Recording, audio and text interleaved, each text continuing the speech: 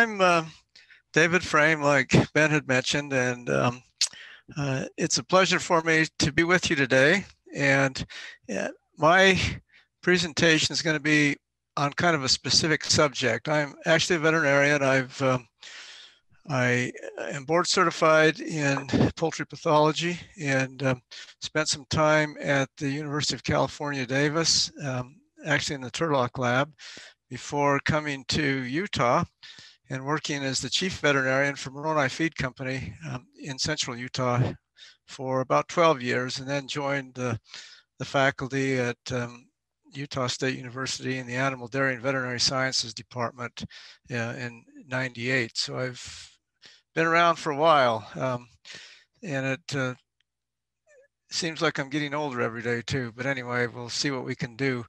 Today, what I'd like to do is visit with you about some of the common things that you might find in small flock poultry. This can either be just a few in the backyard, or if we're talking about small flocks that you're trying to sell eggs or meat to farmers markets or whatever.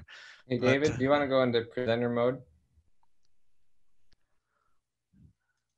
There we go. Perfect, thanks. Okay, the first thing I want to talk about is the elephant in the room, and that's Marek's disease. And I get more calls on Marek's situations and people not quite understanding what it's all about. And it is a very complicated situation. The first thing is this is a virus, and remarkably, this was the first tumor virus or the first cancer that a vaccine was developed for way back, about a century ago, and or decades ago anyway. And so it's really interesting from that standpoint. Another important thing to know that it occurs worldwide, and basically all chickens are going to be exposed to the virus at some point in their life, unless you have specific pathogen-free birds somewhere, which none of us have in the backyard. These are in laboratory settings. You're going to have eventually an exposure to Marek's disease. Now, the host range is chickens primarily, but it can also infect Japanese quail, turkeys, and pheasants. Like I say, it's worldwide and is basically ubiquitous. The transmission is direct contact with the virus itself, or by indirect contact on dander, dust that'll occur during hatch or during brooding, basically. And there is little evidence that it can be vertically transmitted. That is, from the hen to the egg to the chick. And so it's going to be found in the environment, and that's where the chickens are going to be exposed to it. There are also mechanical vectors, and the darkling beetle is one that is known to carry Marek's disease, and it can get in deep litter. And a few years ago, it wasn't a problem in Utah, but it's becoming more and more of a problem, particularly in the commercial end of things, where birds are on litter. Contaminated feed and water are also a source of the virus itself. Now, there's a lot of different manifestations of Marek's disease. It can cause lymphomas, which are tumors, and this occurs in layers, in breeder stock, and in broilers. And so what you might find is open a bird up, and you'll see these pale, large lumps in the liver or in inside the bird somewhere. And another, probably the most common way it's going to show up is in layer type birds. You'll have nerve lesions, and it'll affect the legs, so that that you will have paralysis, and it'll drag one leg behind itself. Sometimes a wing will droop, and so that's basically what I get the call for, is that, hey, my birds are lame. What's going on? Skin lesions are most common in your meat type birds. and they'll often occur in the feather follicles, and so you'll get these enlarged feather follicles. And so when you go to take the feathers off of these chickens, you'll see all these lumps and bumps all over in there. And then eye lesions are probably the rarest occurrence, but if they do occur, it'll probably be in your layer type breeds. Here's a real typical example of a chicken that has the paralysis. It affects the nerves of the legs, and a typical splay-legged appearance will happen in a case like this. But like I say, you can also have problems with wings, and occasionally with neck problems too. But usually it's the legs that cause the big deal. And I apologize for the misfocus on this thing, but I hope you can appreciate that there's an irregularity shape in that pupil. It's not a good round pupil right there. And that's because these tumor cells are invading the iris of the eye and causing that pupil to be not perfectly rounded. You can see that, hopefully.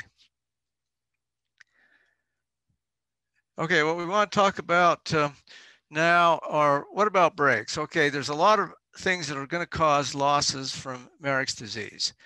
Now, in the hatchery, in big commercial areas, they use what's called a cell-associated vaccine. It's a really good vaccine. It's usually a SB1 type or an HVT combination of it.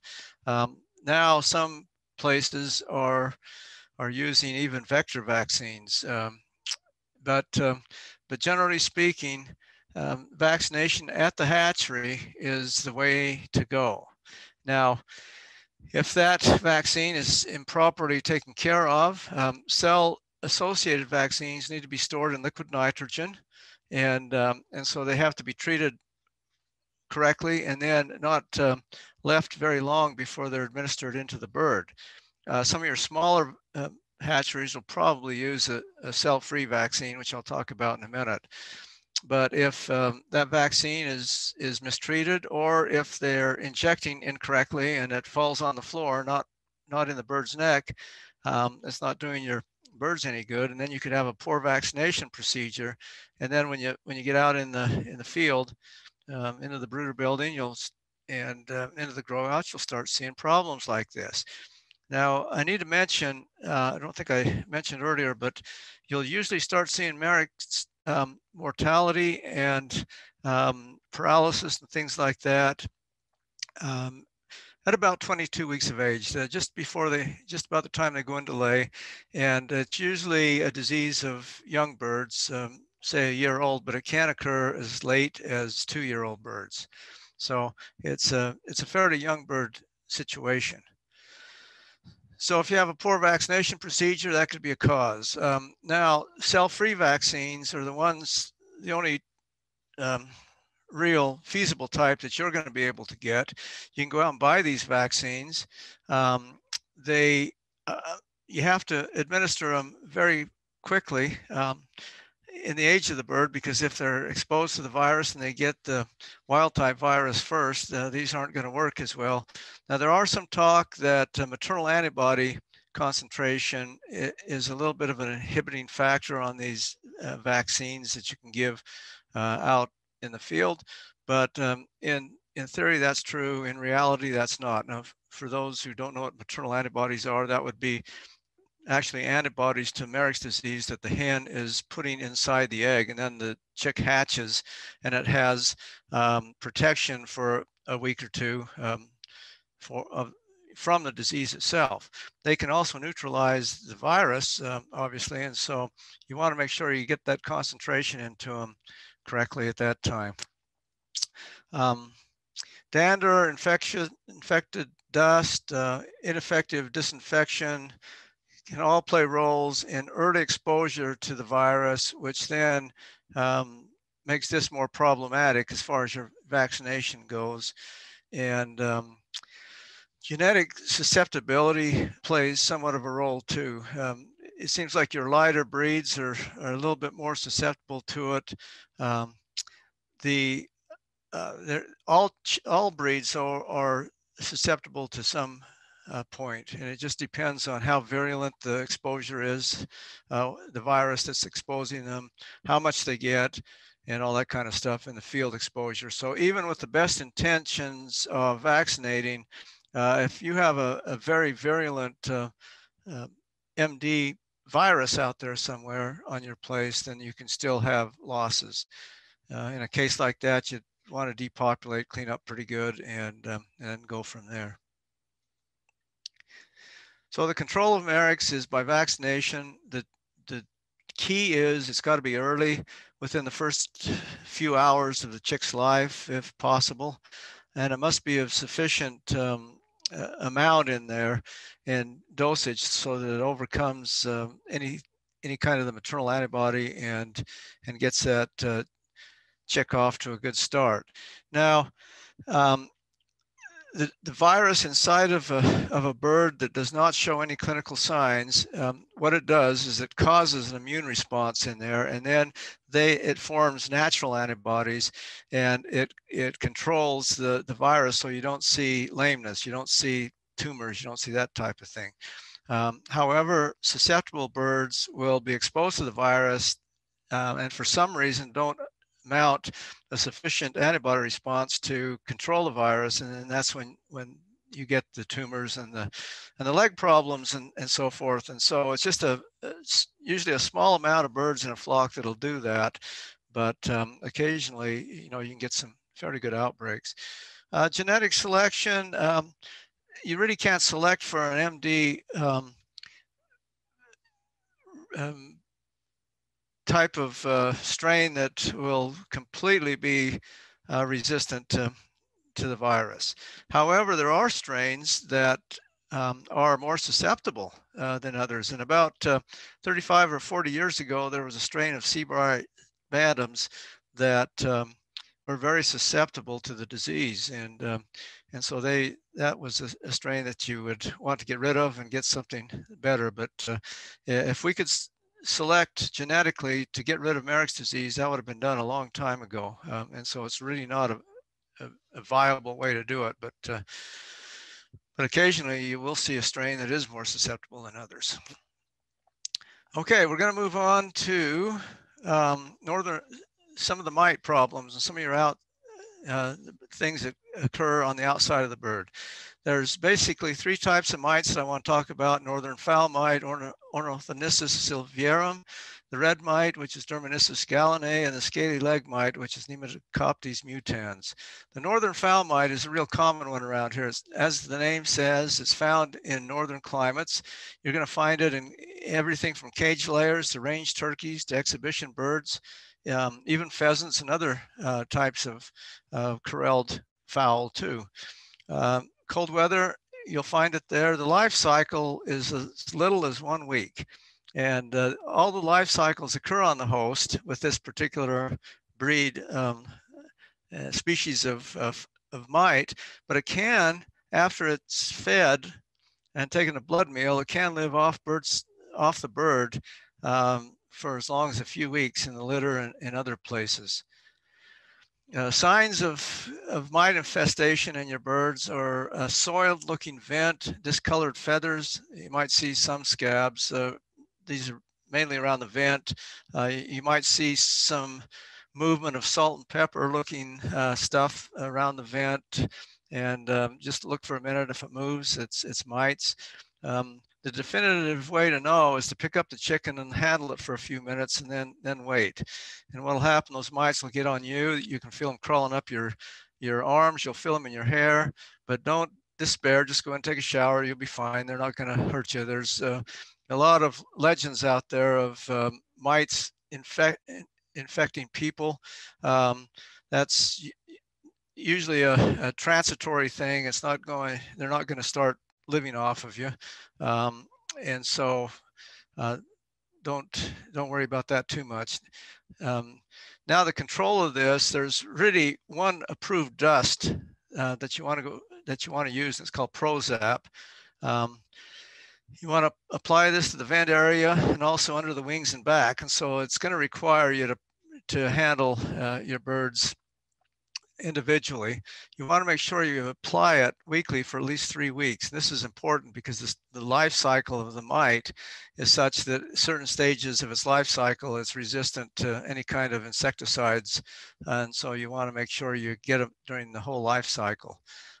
Remove the litter from the floor and nest boxes and spray coop and nest boxes and perch areas with an approved insecticide. So once the chickens are out of there, you can spray with something that is approved for this type of thing, and then you put your chickens back after. You want to screen out your wild birds, which is important because they can carry this mite, and also lice, which I'll talk about here in a minute. And on your runs, if you can, put a netting over those runs and keep the birds out. It'll save you not only from getting parasites in there, but it'll also save you from having those birds eat all the chicken feed that you've purchased.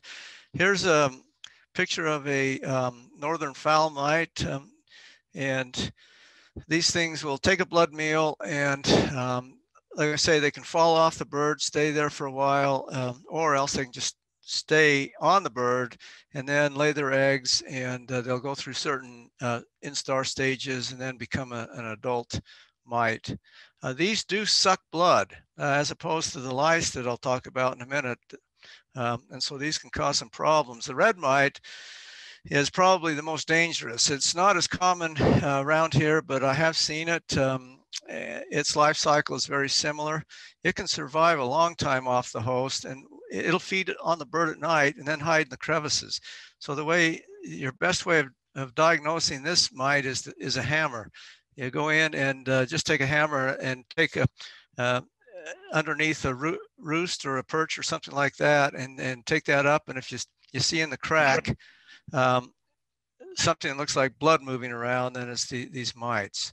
They can reduce egg production and weight gain, and in some cases, these mites can cause mortality in your birds too. The good part about it is both of them are controlled in basically the same way. Use your Prozac, but you're going to have a little extra focus on getting in those cracks, crevices in the building. And of course, you want to remove that litter, spray, and then put in fresh litter. Scaly leg mite is only going to be found in older birds, usually over 2 years old.